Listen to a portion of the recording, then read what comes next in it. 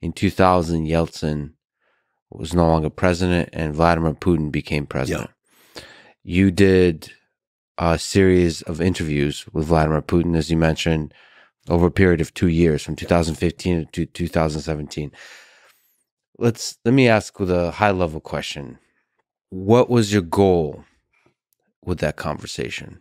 Came out in 2017. I guess I started them in 2014. At that point, the Snowden affair had happened, and I was working on a movie on Snowden. That happened in 13.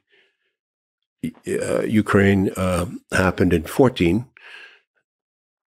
And one thing after another. By 14, Putin was enemy number, again, becoming a wanted man on the American list. He was enemy.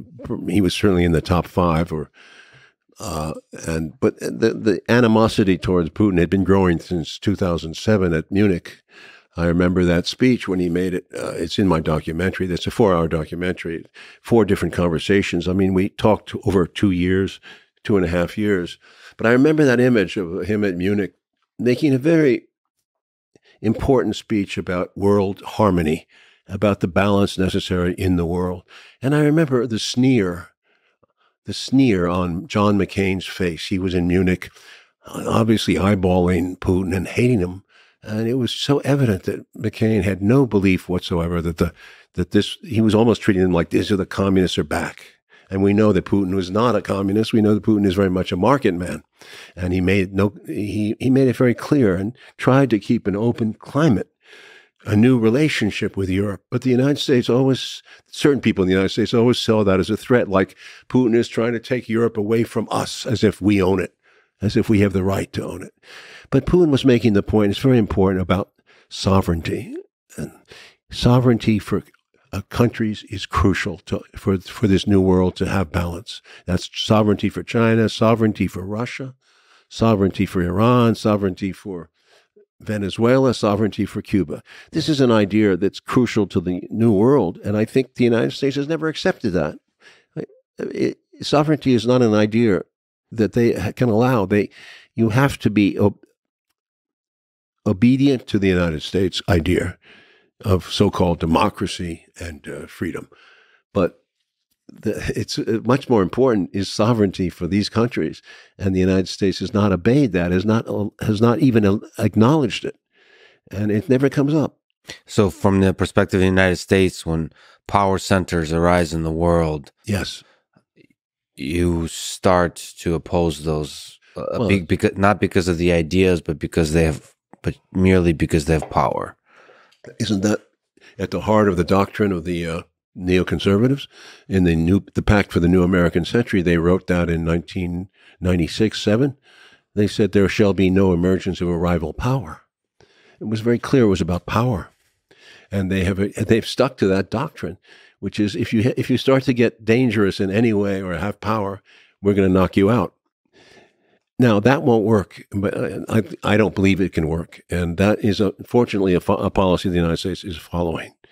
And the neoconservatives group, which is very small, but it's very strong, apparently, and their idea has resonated. It was behind the George Bush's invasion of Iraq. It was part of not only Iraq, but cleaning out the whole world, draining the swamp, going to Afghanistan first, and then, although Iraq had nothing to do with al-Qaeda's attack, going after Iraq. And of course, 60-some other countries where terrorism had some signs of, wherever America judged would be a dangerous country, we had the right, you're either with us or against us. Now, that is a disastrous policy and led to one thing after another. The Iraq War never learned a lesson. The neoconservatives were never fired, never thrown out of office. The people who prosecuted that war are still around.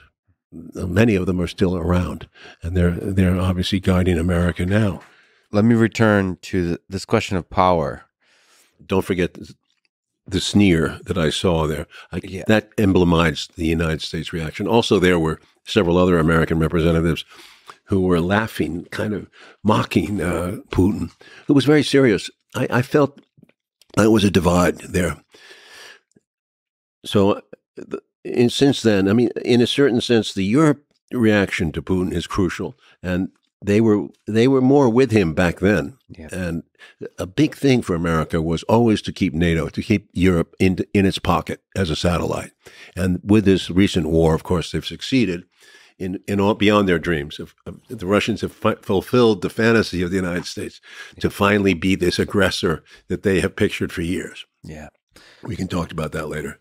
But at that time, there was Europe had significant support for Putin. Yes. And the United States was sneering at Putin. That's correct. You can say that. And then, so there's this, there was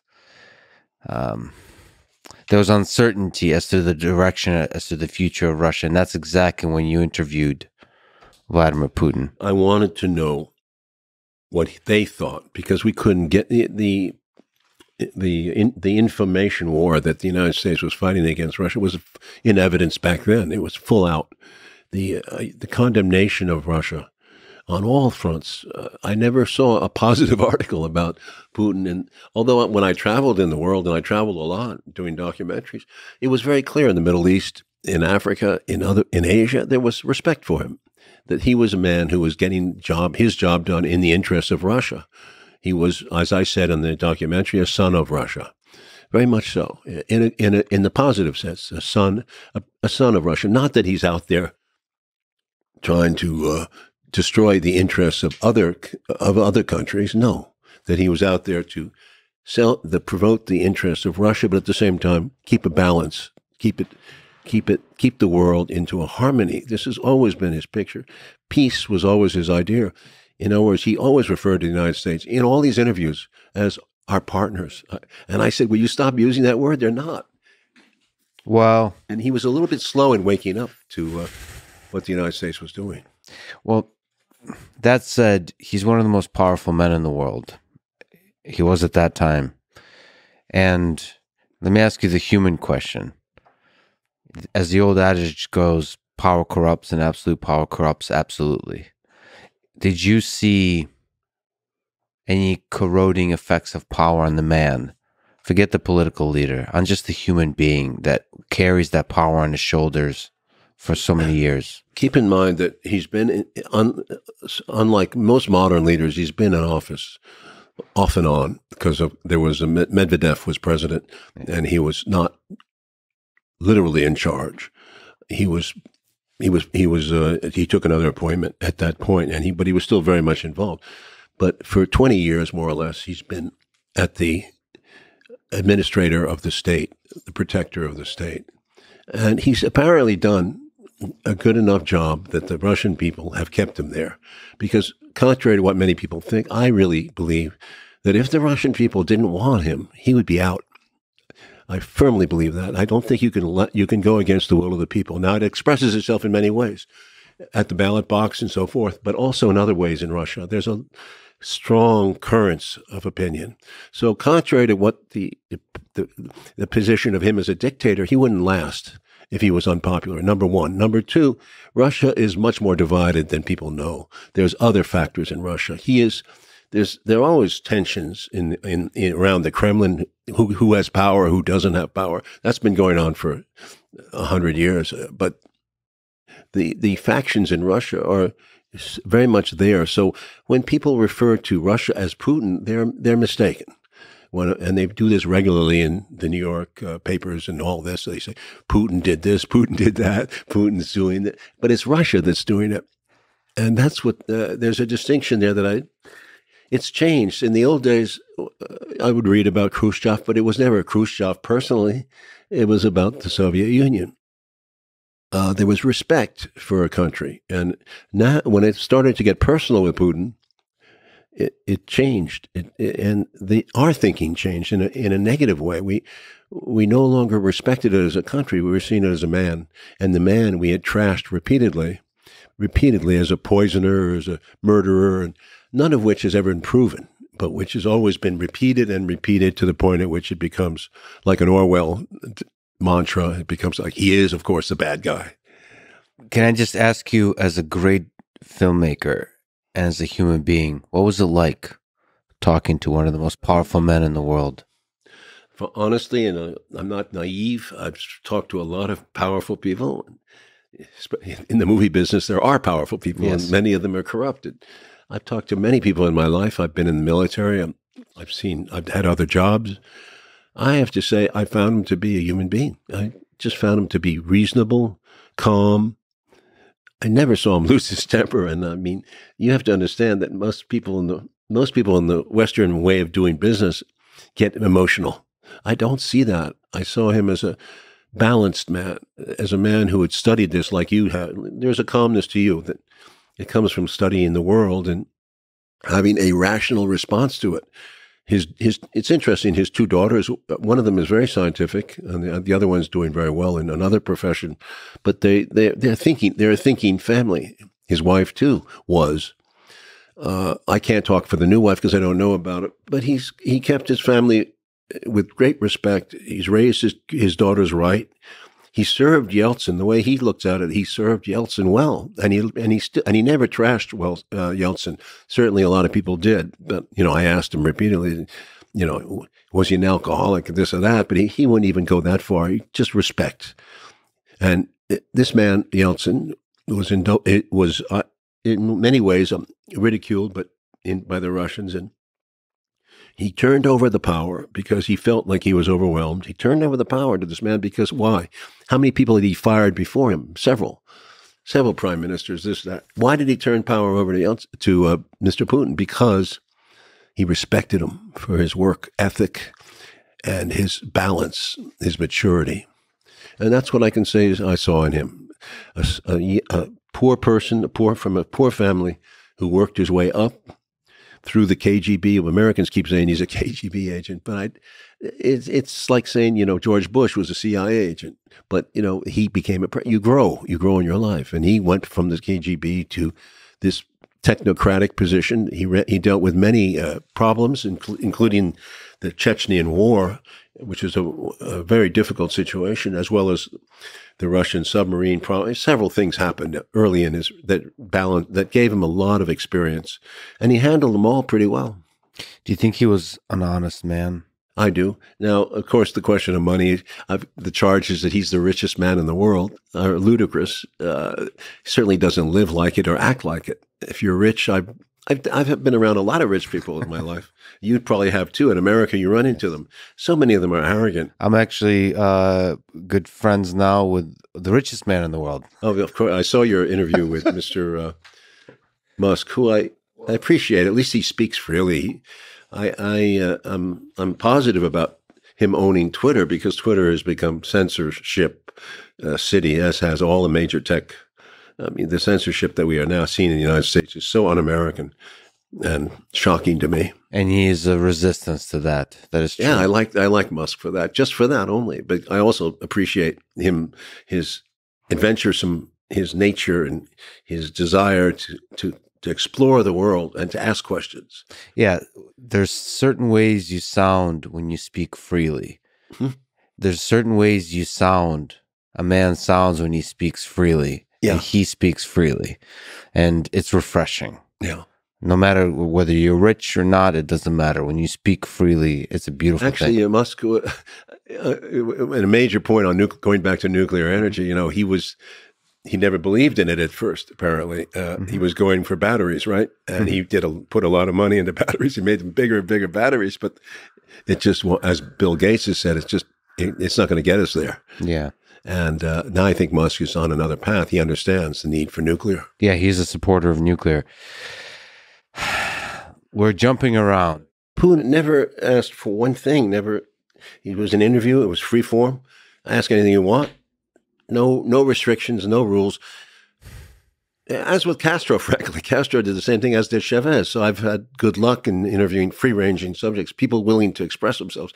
He's much more guarded than Castro or Chavez, because, as you know, he's setting government policy when he speaks, and anything he says can be taken out of context. But there was no restrictions on what to talk about, none of that. Nor any desire to see anything before we published it. No need to check it with them. It was completely. Do you think he watched the final product? Yes, I do, but I don't think he made judgments on it. I think he was pleased. He doesn't go either way. You see, he's pleased. I mean, it went well, and he's happy for us. But I don't think he had great enthusiasm, expressed it to me. And he trusted me, and you could see the way he dealt with me each time. He warmed up to me 4 times. The first time I might have been a little stiff. You're asking, you don't know who you're dealing with, and so forth. I understand that. But he's used to it now. He's done a lot of press. The worst press he's done, frankly, has been the American press. And not because of his fault, but because of the way they have treated him. If you look at the interviews, they're awful. They first of all, I noticed one thing as a filmmaker right away, they use an overdub. They put a Russian speaker for everything he says, who's much harsher. He speaks Russian in a much harsher manner than actually Putin does. Yeah. On my interview, I left him in his original language with translator. And I think that's important because he expresses himself very clearly and calmly. When you listen to the American broadcast, it's a belligerent person who looks like he's about to bang his shoe on the table. And secondly, the questions are highly aggressive from the beginning. There's no sense of rapport. There's no sense of, it's why, Mr. Putin, did you poison this person? Why, Mr. Putin, did you kill this person? Why are you a murderer? I mean, it's blunt, negative television. Yeah, it's not just aggressive. So I obviously speak Russian, so I get to appreciate both the original and the translation. And it's not just aggressive, it's very shallow. No. They're not looking to understand. No. To me, aggression is okay if that's the way you want to approach it, but there should be underlying kind of empathy for another human being in order to be able to understand. And so some of the worst interviews I've ever listened to is by American press of Vladimir Putin. So NBC and all those kinds of organizations. It's very painful to watch. And you saw the reception to the Putin interviews in America was hostile without seeing it. So many people criticized my series without having seen it. Even I went on a television show with this famous Colbert. He's very famous in America. And I was shocked on the show to find out that he hadn't seen anything of the 4 hours. He was just attacking Putin. And through me, I was complicit. Therefore, I was a Putin supporter. And the show was a disaster. It's one of my worst television shows. I had to just shut up and get off the air. I mean, at some point, it was embarrassing. Because the audience, too, was clapping for Colbert on anything he said. Well, as an interviewer in that situation, because between you and Vladimir Putin, there was camaraderie, there was joking, there was... Yeah. Are you worried? Do you put that into the calculation when you're making a film with somebody that could be lying to you, that could be evil? You talk about Castro. You talk about... So are you worried about how charisma of a man across the table from you can No, I take that into account. I absolutely take that into account. I know, doing Castro, he's a wonderful speaker. He's charismatic. So is Chavez. Yes. Look at those interviews. I took it into account. But Putin doesn't play that game. He doesn't charm you. He doesn't try to overwhelm you with his... bon ami at all. He just says, okay, ask your question. I'll give you my answer straight. Here it is. And he analyzes it. This is the history of NATO. This is the history of our relationship with the United States. How many times have we tried to talk to them about such and such and such and such? And each time we get nowhere. In fact, I would like to get along with the United States so much. He's saying it so clearly in all his words. So, to play devil's advocate. But he's not making a big deal about it. But there is a charisma and the calmness. Yes, there is. So let's just calm everything down. It's simple facts. That you can, yes, you can call, so there's the Hitler thing, which is screaming, being very loud, charismatic, strong message and so on. And then there's a Putin style, I'm not comparing those two. There's the Putin style communication of calmness. Yeah. And that, at least to me, my personality, that can be very captivating. is bringing everything down. The facts are simple. But then when you say the facts are simple, you can now start lying. And you don't know what's true and what's lies. Well, it behooves you to do some research. Yes. And frankly, when it comes to research, you're going to have a problem, because if you go to the Americanized versions of Russian history, you're going to run into a problem. And that includes even Wikipedia. They will tell you things that are just not factually supported. So it was a problem in terms of, if you read all the books in the American library about Putin, there's nothing positive about it.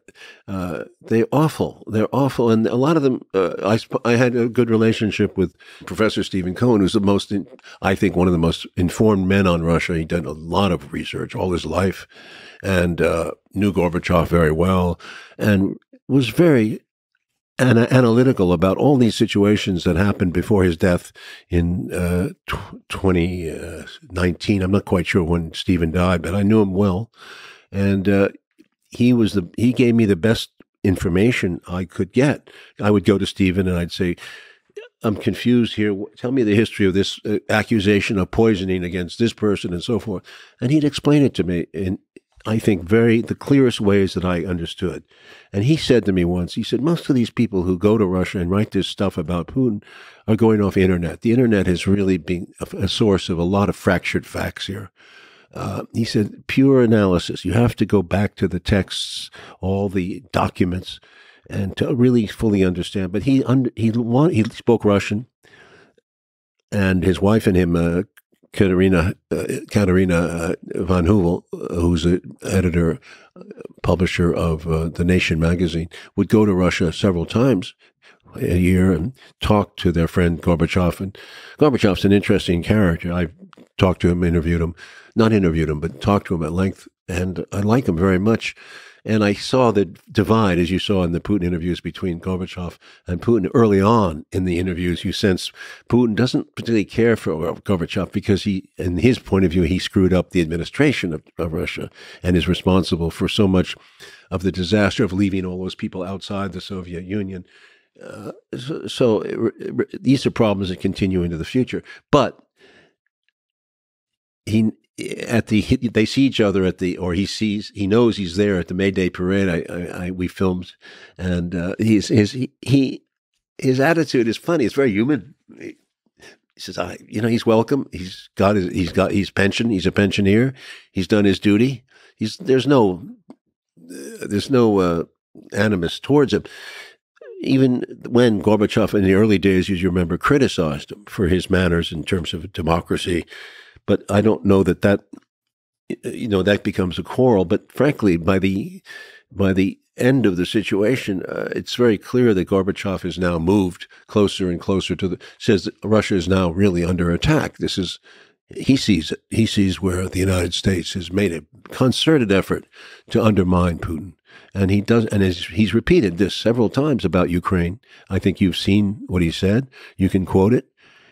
And Gorbachev we have no respect for Gorbachev even at this juncture. When can you see Gorbachev's ideas printed in most American newspapers? Very rarely, and recently not at all.